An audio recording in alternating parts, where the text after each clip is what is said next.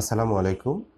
Park View হাসপাতাল surgery বিভাগের পক্ষ থেকে আমি ডক্টর আব্দুল্লাহ আল মামুন আপনাদের সবাইকে স্বাগত জানাচ্ছি আমাদের এই ভিডিও ভিত্তিক অনুষ্ঠানগুলোতে। আজকে আমাকে যে বিষয়টি সম্পর্কে বলতে বলা হয়েছে সেটি খুব সমাজে প্রচলিত কমন একটি নাম, সেটা হলো পাইলস।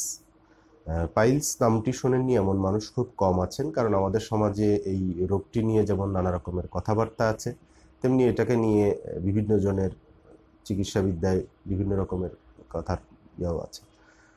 পাইলস সবাই জানেন এটি পায়ুপথের একটি রোগ, এবং এই জায়গাটি যেহেতু আমাদের স্বাভাবিক একটি গোপন স্থান, মানুষ চায় না এই জায়গায় কোনো সমস্যা নিয়ে অন্যের সাথে স্বাভাবিকভাবে আলোচনা করতে।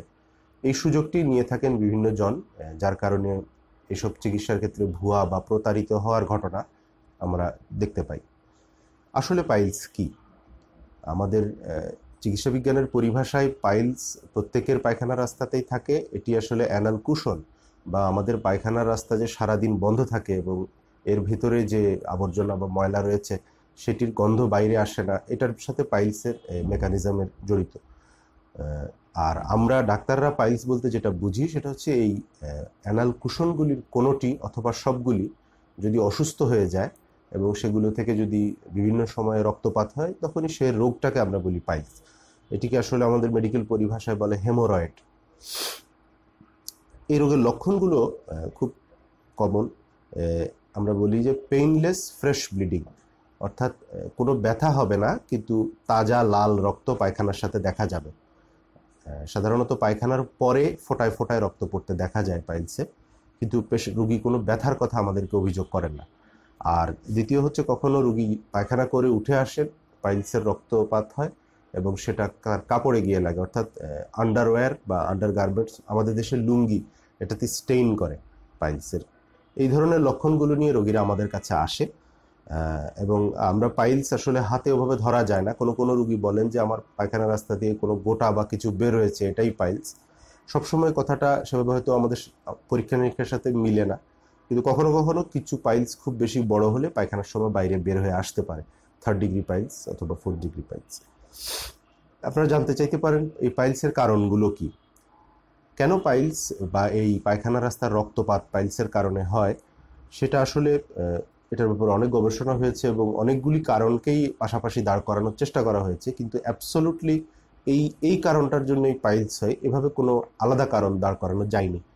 সাধারণত ধরে নেওয়া হয় আমাদের আধুনিক যুগের যে খাদ্যাভ্যাস, আমাদের প্রচুর ফ্যাট এবং রেড মিট খাওয়ার অভ্যাস, এগুলোর সাথে পাইলসের কিছু সম্পর্ক রয়েছে। যাদের কোষ্ঠকাঠিন্য রয়েছে বিভিন্ন কারণে, সেটার সাথেও পাইলসের কিছু সম্পর্ক থাকতে পারে। এছাড়া অন্য কিছু বড় রোগ আছে যেগুলোর জন্য পায়খানার রাস্তায় রক্তপাত হয় এবং পাইলসের মতোই রক্তপাত হয়। আমরা অনেক সময় সেগুলোকে পাইলস বলে ভুলও করি। আমাদের বিভিন্ন জুনিয়র চিকিৎসকরাও এটাকে পাইলস মনে করেন, কিন্তু পরে দেখা যায় পাইলস না। আবার ওবেসিটি বা অতিরিক্ত স্থূলতার সাথেও পাইলসের কিছু সম্পর্ক থাকে।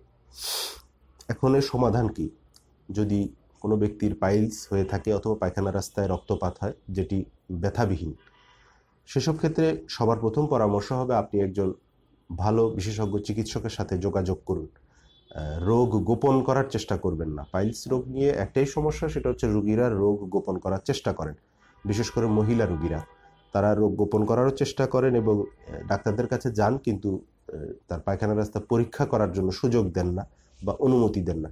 এই সকল ক্ষেত্রে আসলে পাইলস ডায়াগনোসিস করাটা আমাদের জন্য খুব কষ্টকর।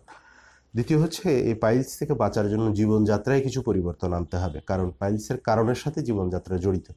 সুতরাং প্রচুর পানি খাওয়া, শাকসবজি প্রত্যেক দিনের খাবারের অন্তর্ভুক্ত রাখা, আমাদের দেশীয় যে ফলমূলগুলো আছে সেগুলো খাওয়ার চেষ্টা করা,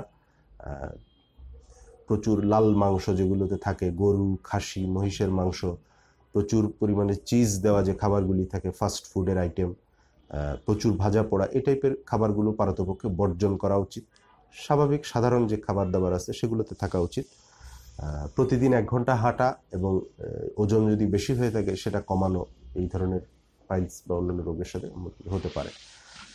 আর এর পরে যে চিকিৎসাটুকু, এটির জন্য আপনাকে আসলেই বিশেষজ্ঞ চিকিৎসকের শরণাপন্ন হতে হবে, কারণ আপনার রোগটিকে ডায়াগনোসিস করতে হবে যে আপনার পাইলস আদৌ আছে কিনা, থাকলেও সেটি 1ম ডিগ্রি, 2য় ডিগ্রি না 3য় ডিগ্রির পাইলস। সেগুলো কি অপারেশন ছাড়া ওষুধেই ভালো করা যাবে, নাকি এটার জন্য কোনো অপারেটিভ প্রসিডিউর দরকার আছে, এটি সিদ্ধান্ত নেবেন আসলে চিকিৎসক। তবে আপনাদেরকে আমি আশ্বস্ত করতে চাই, যদি সময় মতো চিকিৎসকের পরামর্শ নেওয়া যায় তাহলে অধিকাংশ পাইলসের রোগীকে অপারেশন ছাড়াই সুস্থ জীবনযাপন করার সুযোগ করে দেওয়া সম্ভব। ধন্যবাদ আপনাদেরকে।